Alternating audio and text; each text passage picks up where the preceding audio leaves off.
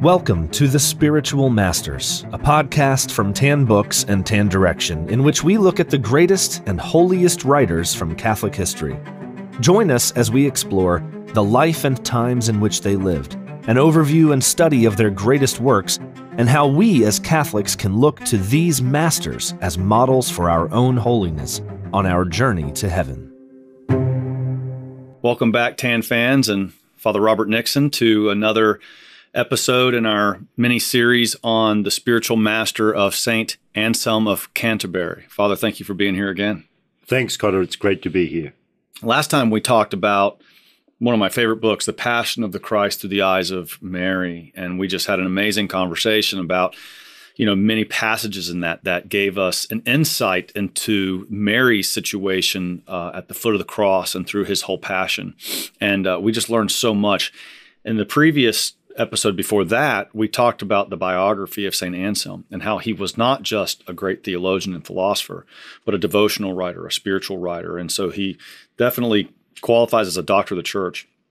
But my hope as the publisher of Tan is to have St. Anselm really be seen by our customers as a spiritual director. And your work on his different writings is helping with that. And I hope this podcast series convinces our readers and our listeners to embrace him as a model for their own life.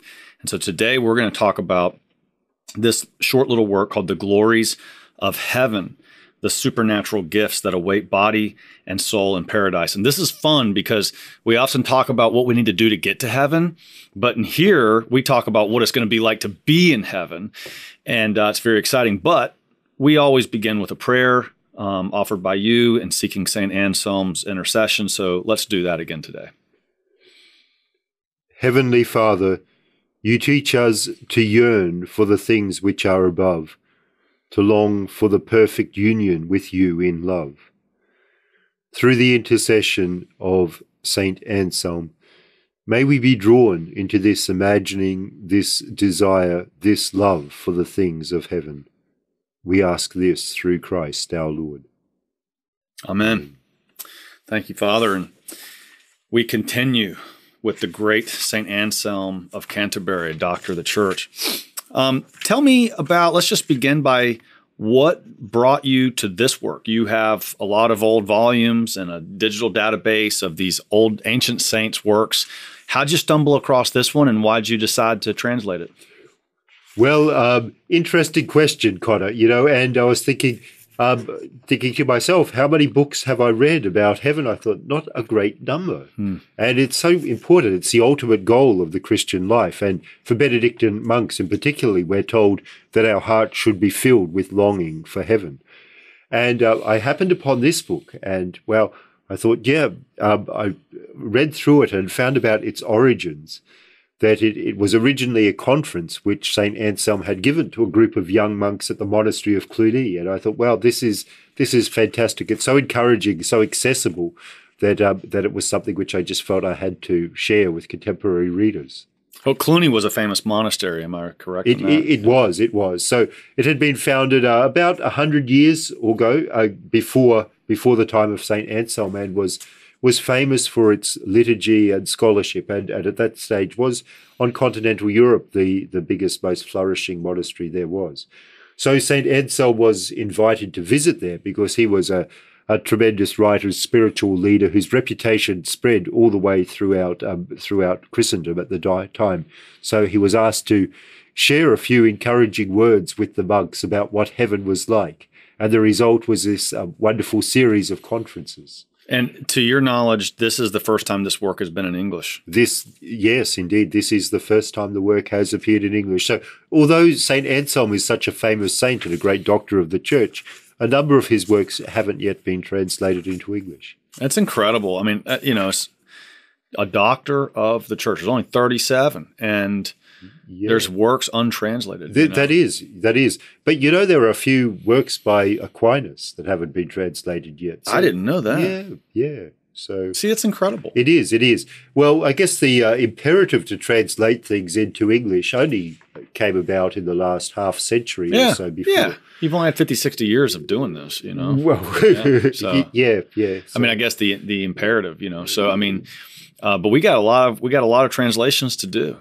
So it's exciting, and I'm glad Tan can participate in that. So this book begins, The Glories of Heaven, by, how do you say his name? Eadmar,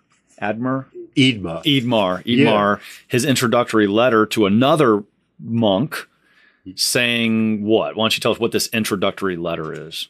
So in this, he begins, I'll just read a little bit.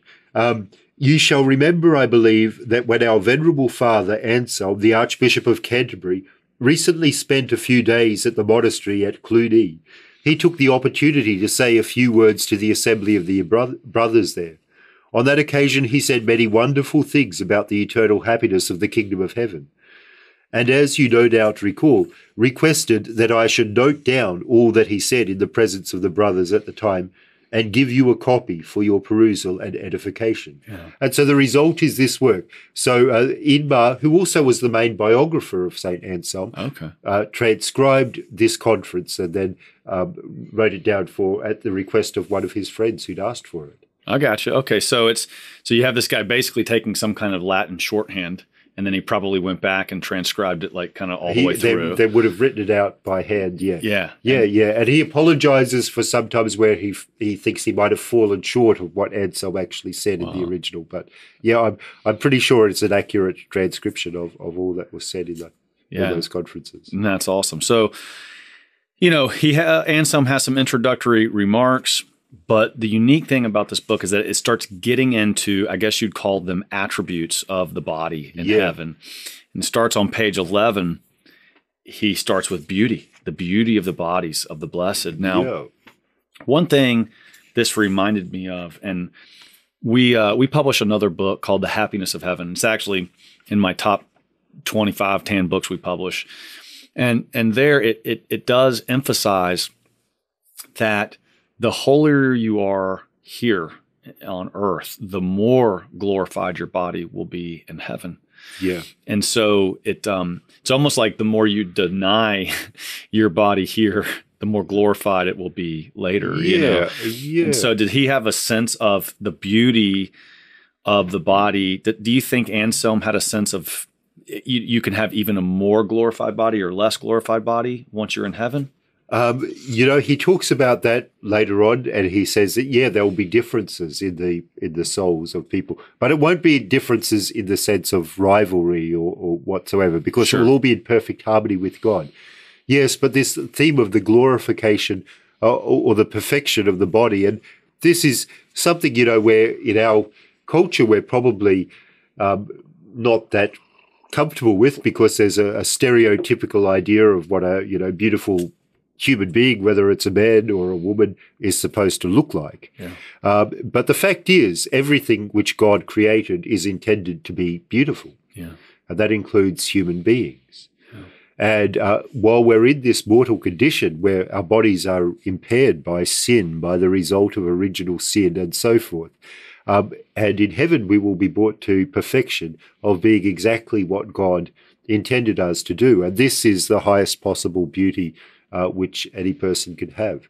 So this idea that our bodies will achieve this perfect beauty, working from the premise that beauty is something which all human hearts naturally desire, which we naturally aspire to. Yeah, I think it's a very beautiful thing to keep in mind before we get to all these different attributes, because I've also heard that saints who have appeared to us from heaven have said, if I could go back and live a whole life of suffering just to improve my status in heaven just a little bit, I would do it, which isn't, there's no rivalry or anything. Everyone's kind of perfectly happy with, their state, but they know that they could have done more. They could have done more. Indeed. So I think we're just going to kind of go through this, and I'm going to name the attribute and let you kind of mention it, explain it. I will. Yep.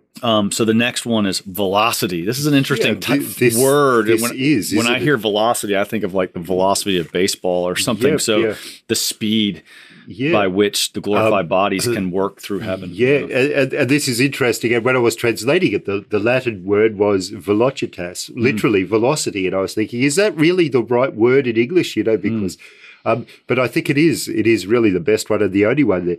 The idea that velocity, that freedom of movement is something which human beings naturally value and aspire to. And so if we love it now, if we want it now, we're going to have it to its full perfection in the kingdom of heaven. So this means that we'll be able to move around, as he says, just like the angels do, literally at the speed of thought. And he talks about the fastest thing which we can perceive here. And this, I think, is showing the keenness of his mind. He says the fastest thing is light.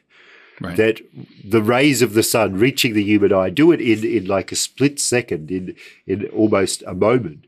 But he says so much greater will be the velocity of the glorified bodies in heaven.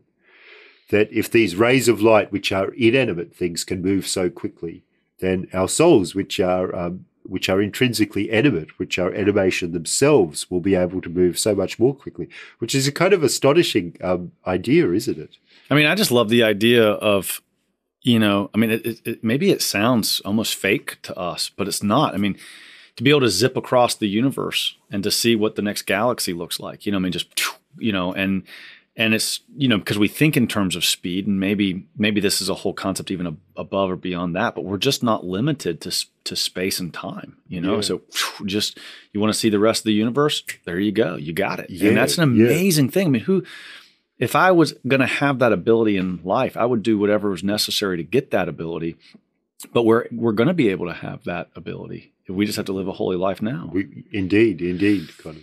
The immensity of strength, the next one, page 15. So this is remarkable. So he talks about strength as being something which people naturally desire, which they naturally want. And if you think one of the worst conditions a human being could be in would be to be deprived of all their physical strength, Mm-hmm.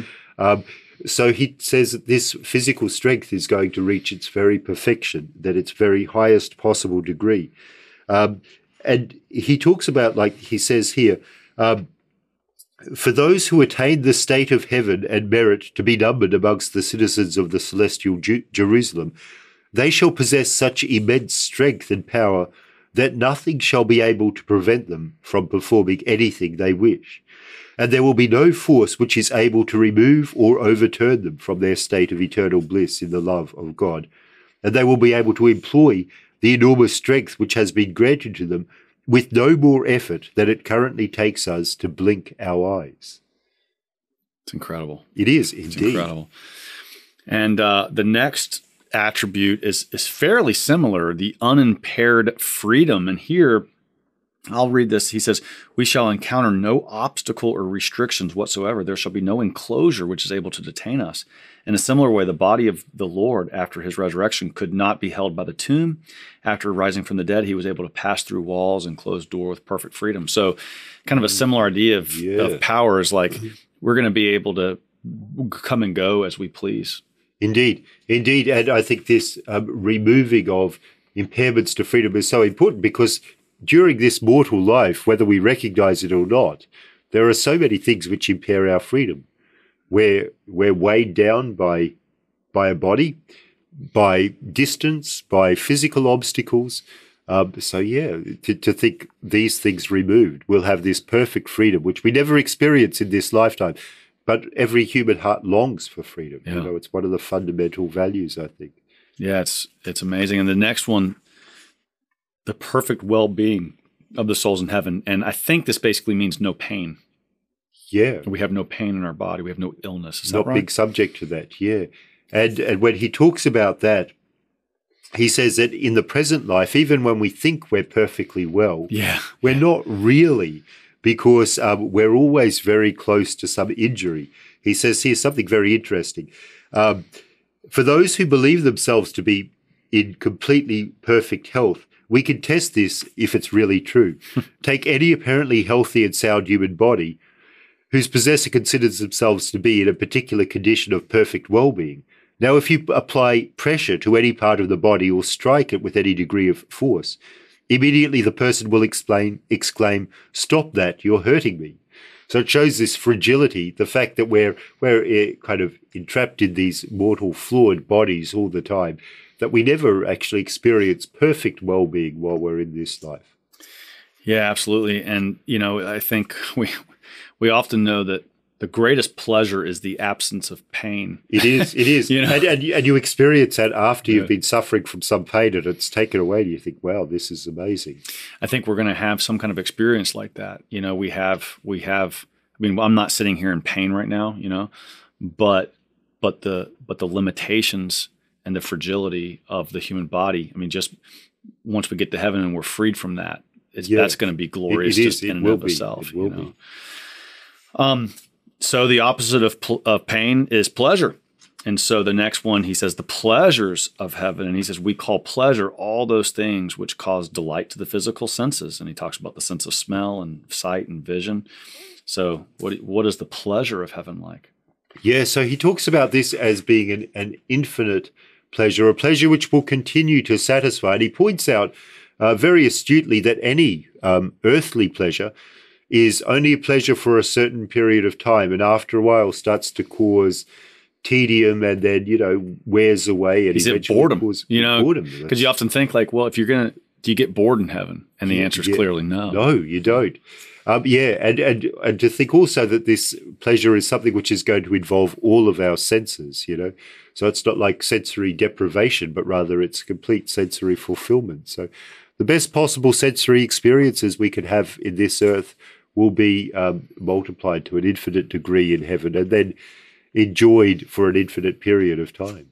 He's talking about the difference. He's saying, how do I explain what pleasure is like in heaven? So he kind of says, okay, let's talk about a little bit of pain. He doesn't go dark in this in any way. He's not talking about hell much at all. But he says, I'm going to read a little passage here. He says, I do not see how I can try to explain this except perhaps through a similitude based on the opposite phenomenon. I'm on page 23. Yeah. That is pain. Imagine this. He's got a vivid imagination. Imagine in your mind a human being, and then imagine that burning red hot irons are applied to the pupils of his eyes and to his other members. Think of the great pain he will experience, how agony shall suffice his whole body, so that neither the marrow of his bones, nor his intestines, nor any part of him shall be free from the most extreme discomfort. How could we describe the condition of such a person? He is thoroughly tormented, and he will be completely filled with agony and utterly overcome with anguish. In a similar but opposite way, and this was his whole point, in the future life of heaven, ineffable pleasure shall completely inebriate and saturate those who are saved. An unimaginable outflowing of delight shall fill them in all their senses with the most indescribable sweetness. And he talks about their eyes, their ears, their nostrils, their hands, their feet, their throat, their heart, their loins, their lungs, their bones. It's a beautiful concept, like incredible pleasure permeating every pore of our being. Indeed. Yes, it is amazing. And, to think about that, he presents an example of pain because I think we could probably more easily imagine the extremity of pain than we can the extremity of pleasure. So, exactly. And in fact, you might even say, I wonder, Father, I bet you we spend more of our time fleeing pain than we do seeking pleasure. Well, I think we do. I think we do. And so many things which we call pleasures in this life are really only the alleviation of pain. Absolutely. Well, it's a deep insight. It's really good. The next section, the immortality of the life of heaven, which might sound a little obvious, but what does he mean by this? Yeah, so he uses immortality in the sense that our life on earth is limited because it has a final point, whereas the immortality of the life in heaven, that it will go on and on forever. He says that every human being naturally desires length of life, that we consider length of life to be a blessing. Well, we will have this in heaven, not just a very long life, but an infinitely long life. So this is the immortality. Yeah. And interestingly, in this book, he doesn't talk so much about eternity as in the sense of beyond time, but rather speaks about as a infinite duration of time, which is a different way of imagining it, I suppose. Yeah, it is very good. The next thing is wisdom. Now, I particularly enjoyed this one because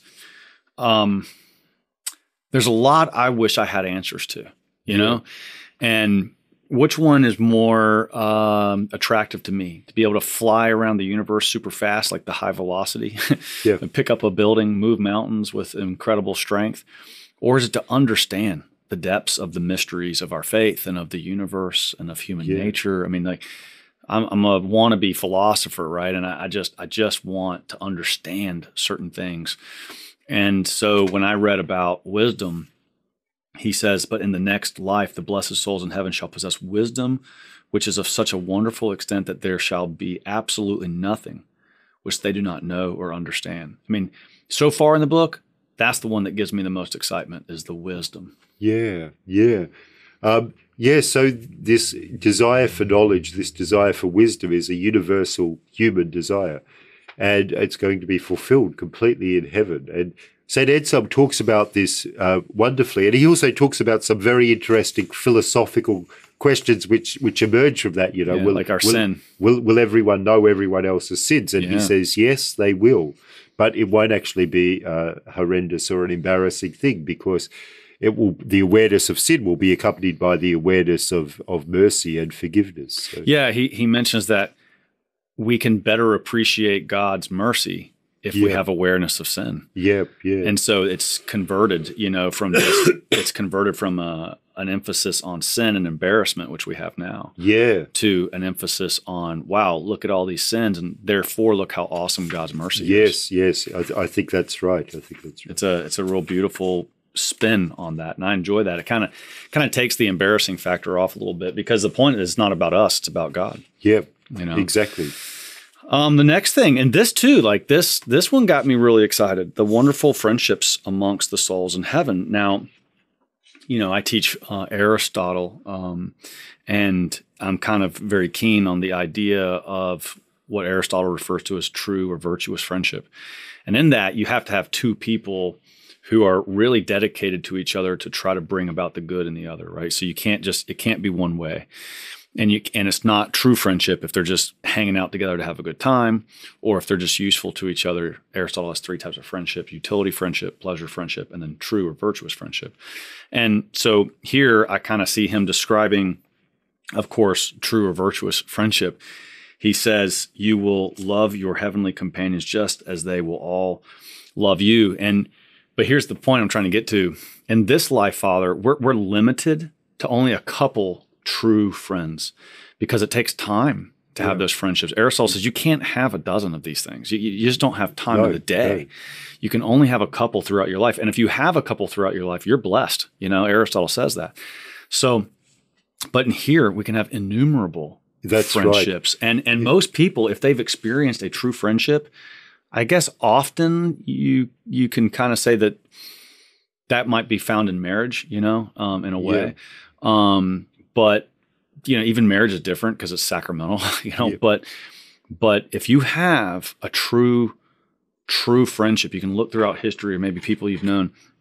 When a guy has a true friend, he will give up his wealth for that friend. He'll give up his reputation for that friend. Like, he'll sacrifice anything for that friend, but you only get to have a couple of them. Yeah. But in heaven, you get to have perhaps thousands, I guess, millions. I don't know. That's right. That's amazing. And I think this is related to the perfect wisdom and perfect understanding, that we'll know all the other souls there perfectly and understand them perfectly, and be united in this one supreme love of God. So there'll no longer be any place for the things which separate human beings from each other, which is the fact that they don't understand each other or don't know each other, the fact that they're rivals, the fact that they have different values and are seeking different things, because they will be united in the kingdom of heaven. So there'll be not only the happiness which one experiences oneself, but the happiness which comes from these other souls whom one will love, also partaking in this same eternal joy.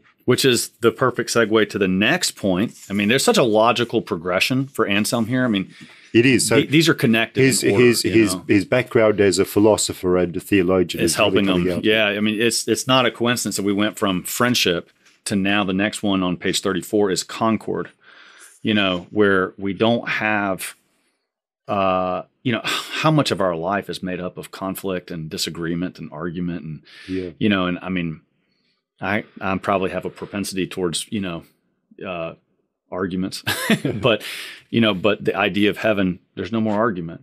That seems like huge stress relief. Like, oh, I don't have to argue anymore. So talk about what he means by concord. Yeah. So concord is perfect harmony of will. And this perfect harmony of will comes about through the perfect union of the will of God. Now, in this life, of course, as you mentioned, there's a lot of conflict. It's not that every human soul fundamentally desires what's good, but we all understand what is good in a little different way and the best way to achieve it and so forth.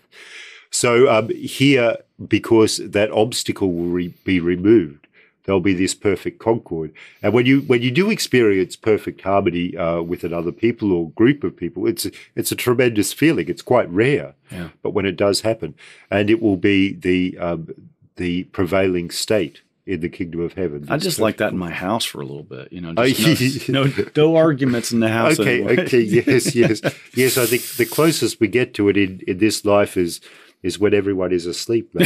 That's true. Yeah, definitely. That's true at my house. The next one's power. Power. Okay. You can't have a talk about heaven very long until you start talking about power. Yeah. Now, this is very interesting. And this brings about a point that since our will be in perfect harmony with the will of God, whatever we wish for, God will also wish for. They say whatever God wishes for, we will also wish for, which means that in effect, we will find ourselves omnipotent, possessing all power. Whatever we will be done. I really will be able, if I make it, to move mountains. You will. Yeah. Because the mountains you want to move will be the same as the mountains God wants to move. Yeah. Yeah. That's awesome. Yeah, that's great. Yeah. Now, I love the next one on honor. Now, he begins this one with a great story, about the beggar and king. Ah, yes. Do you remember that? Yep. Can you tell us that story? Okay. So if we imagine there's this king and a beggar, a certain poor and wretched beggar from whom all solace is absent, and who is afflicted with hideous ulcers and other foul wounds and infirmities. Now imagine that a most powerful and magnificent king is passing by and happens to see this poor wretch lying in the dirt by the wayside. And the king feels pity for and compassion for the poor man, and commands that his wounds be treated and healed, and that the beggar should be clothed in fine garments from his own stores. And he also goes on to adopt this wretched beggar as his very own son, and henceforth commands that all the subjects of his kingdom are to regard him as his own adopted son, and so that no one is to belittle him or disparage him upon him any way. Now, think about the great honor which this beggar has received in being clothed by this magnificent king and adopted as his own son. Now, that's what's happened to every single human soul. We were in this state of wretched dejection, and God himself, the King of the universe, has singularly chosen each one of us and clothed us with his honor and commanded that we be his adopted sons or daughters. So, yeah, it's an awesome thing to think we will have that honor of being an adopted son of not just any king, but of the supreme king. I find it interesting. That's how Anselm decided to explain honor. Yeah. Is by showing this honor, which we don't deserve, being bestowed on us by somebody way above us. And that's why he tells that little parable. Yeah, that we will have the dignity of true sons and daughters of God. On page 42, absolute security. Another interesting thing about heaven. You don't really think about that, but we live a whole lot of our lives without security. We do. And this, of course, varies. Sometimes we can be in a state of acute insecurity where we're not sure of our status in the world, of our future prosperity, our future survival even. But even when we feel relatively secure in this world, we're only relatively secure, not absolutely secure, because so much could happen. Yeah. The unexpected could happen.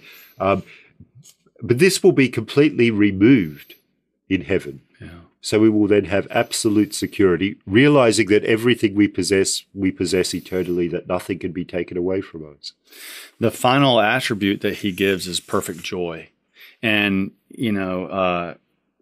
that's interesting to me because joy is, Joy and happiness, I always kind of get confused on what the difference is between joy and happiness, but there's something very exciting about joy. So, do you recall anything about this, about what perfect joy in heaven is like? It's almost, to me, it's almost like a summary of everything we just read come together. It is. And he emphasizes also that this perfect joy is going to be multiplied by the fact that all the other souls whom we will all love and be in perfect harmony with will also be seeing this joy. So he says, if you have a perfect friendship and one of your friends has wonderful joy, you're also filled with joy. Yeah. Now, this is going to be multiplied to a huge, extrapolated to a huge extent because of the very multitude of the souls in heaven. So the joy of everyone else will multiply one's own. Yeah. If I could just read a little bit from here. He says, there shall be 1,000 times 1,000 souls who enjoy the perfection of happiness, or rather 1,000 times 100,000, or rather a number which is utterly incomprehensible and uncountable. And applying the principle we have just described, each one shall have their own joys multiplied in perceiving the joys of all the others. Yeah, that's great. It gives me some hope that there's a good number of people there. So, on page, I'm going to skip ahead a little bit for the sake of time. And on page 53, he finally gets to, he's been describing heaven and our glorified bodies, but then he gets to, okay, so in order to get to heaven, you have to have a certain attribute. You do. And this little section is entitled "On the Necessity of Self-Knowledge, Confession, and Humility." And in a previous podcast, you and I have talked about humility, and how important that is. And he has some interesting things to say here about humility, but my mind focused in on one, and it's where you had a footnote where on page 55. He says, he's talking about how some people back in his day, they had to kind of make public confessions in the monastery. They did, yeah. And he talks about what true humility is. Do you remember this? Yeah. Yeah. Can you talk about that a little bit? Okay. So he says true humility comes about when you're prepared to accept your faults when other people identify them. Yeah. And I think there's a lot of truth to this, that, each of us, if we're asked, what's a fault you have, we can probably name one or two or several. And we're okay with that.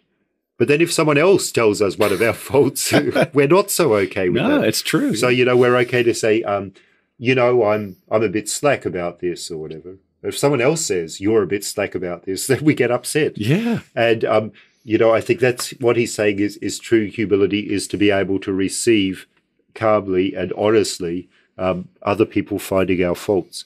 If you think about it, it's other people really who are best qualified to tell us what our own faults are, And often if we say, what are your own faults, people will say something like, I'm too much of a perfectionist, or, I work too hard, or, They do. But whenever I interview people who want a job here, I'll say, okay, what are your faults? And they say, I just really work too hard. I'm like, come on, get out of here. Give me something real, man, Yeah. So I think this openness to having to listening to the criticism of others, and if you think about it, the criticism of others is always true, because if someone says, you're impatient, we say, no, I'm not impatient. Well, I mean, it's the way you treat others, the way you come across, which really. So I think this openness is real humility. And they might have had a practice back in the old days in monasteries where you stood up and kind of confessed your sins. So, there is a practice which I'm not sure if any monasteries still do this, but there used to be what was called a chapter of faults, where each week you would go and say whatever your faults were, whatever you'd done wrong. And then the community would also add to that. Oh, yes, and you've also done this wrong and this wrong. So I think probably it's wise that we don't have that anymore. I know in our community, and probably in most communities, it would be a formula for disaster. Yeah, I guess the times have changed. At the end of this book, there's another part to this, and it's called an exhortation to strive for the glories of heaven, and it's on page 74. And I just love how he starts it. He says, "My friend, what is it that you're doing?" I mean, I kind of hear him almost yelling at me, Why is it that like a beast, you immerse yourself so enthusiastically and avidly in the vain and ephemeral things of this passing world? And then he kind of lectures to us about how we got to get serious. You got to, as I read this, I felt a kick in the butt by my spiritual director, St. Anselm. He was so this is a very powerful couple pages where he's talking directly to us very assertively, saying to restrain yourself from all earthly things, emulate the angels, and strive to make all your thoughts, desires chaste and holy. Free your soul from the chains which bind it to the passing vanities of the material realm. I mean, it's so strong. It's very, very strong, and it's almost encouraging. I kind of feel like a coach or something on the sideline is yelling at you, encouraging you, motivating you to play harder. That's what I experienced with this. Oh, yes. This is such a powerful discourse. And, it uses some of the language which we don't hear so much these days, the vanities of this passing world and so forth. But, there is this great wisdom and encouragement in this exhortation. What are we doing? Our time here is limited, that we're destined for somewhere else. We're just passing through here. We're letting ourselves, it's a bit like a person on a journey, stopping too long to look at the scenery around them and getting too involved with what's going on while they're on the journey. Yeah, you got to get somewhere. The destination. Yeah. And the very last, I thought I would just read a little bit of the very last paragraph, second to last paragraph of the book. And he does something, Father, that I've never really done. He just does it in a slightly different way than I've ever considered it. He says, act and think now as if you are dead to the world, and let the world be dead to you. Look at the glories of this passing sphere as if you are already amongst the dead and had left all mortal cares and aspirations far behind. Imagine that you're already resting in your tomb, and that the wealth, honor, and pleasure of this terrestrial orb mean nothing to you. Do not allow your heart to be infatuated with anything from which you are destined to be separated, either sooner or later. For whatever you are not able to possess eternally, you never truly possess at all. And in the very last paragraph, do nothing for the sake of obtaining merely human praise or popular acclaim or public fame, for such things involve much effort and anxiety, but they are really nothing at all. Instead, do everything for the sake of the eternal life and the everlasting unbound happiness of heaven, which, if you but act justly, love tenderly, and believe sincerely Christ in his infinite mercy and love, shall most assuredly bestow upon you, who, with the Father and the Holy Spirit, lives and reigns forever and ever. Amen. This is a powerful way to close this remarkable book. The reason that St. Anselm, Father, in my opinion, is such a great spiritual master, a spiritual director for us, is because here he is, like, he's imploring us, 1,000 years later, almost, he's imploring us to strive for heaven hard, and to work at it hard. And this, I love this volume because he's showing us how glorious our bodies will be in heaven, but we have to begin now by detaching ourselves from our bodies, from the devil's temptation and from the world. Yeah, indeed. And this detachment doesn't imply that, that we don't do anything while we're here. We continue to do our duties, to live the Christian life, to fulfill the gospel, to serve God and to serve our fellow men. But we do it all as pilgrims passing through a strange land. We have no lasting dwelling here, that everything which is here today will be gone tomorrow, including ourselves. But this eternity which awaits us is so immense, so important, that it should be our number one priority at all times. In closing, I'll just say that, the reason I think this is such an important book for traditional Catholics is, we have a tendency sometimes, Father, to overemphasize purgatory and hell and the devil. And, traditional Catholics, we love the stories of exorcisms. I mean, we enjoy those things to some extent because it's interesting. But as you mentioned earlier, there's not a lot of books written about heaven. There's more books written about hell. There are. And it's important for us Catholics to dwell on on heaven, seeing the prize that awaits us, and not to become overly morbid by focusing too much on the negative things. And so I feel that this is very edifying. This is very uplifting. It's very motivational. And in fact, in my personal life, Father, I find thinking about what the glorified body can be as more motivational than just avoiding the pains of hell. Yeah. Yeah. And I think that's absolutely right. We should give priority to meditating upon the joys of heaven rather than fear of hell. And of course, hell is greatly to be feared, but our God is a God who wants to reward us, who wants us to attain heaven. And that's what we're created for. Yeah. So this is what our souls are made for. Yeah. So we should spend time meditating upon heaven. Of course, we can never do it perfectly, as Anselm himself notes. But whatever we do is a step in the right direction and a motivation of reminding us why we're living the Christian life. Yeah. Well, thank you, Father. In our next episode, we're going to just do a quick overview and conclusion of this man and his works and his influence, St. Anselm, and talk about how we think that he's a great model for us in our daily lives. So thank you for being here again. Thank you for your work translating this magnificent product by St. Anselm, and thanks for being here with us, talking to our readership and listeners. God bless you. Thanks very much. God bless, Conor. This has been an episode of The Spiritual Masters, a podcast from Tan Books and Tan Direction. To follow the show, learn about more inspiring holy men and women, and to get special offers exclusive to Spiritual Masters listeners, sign up at spiritualmasterspodcast.com. And thanks for listening.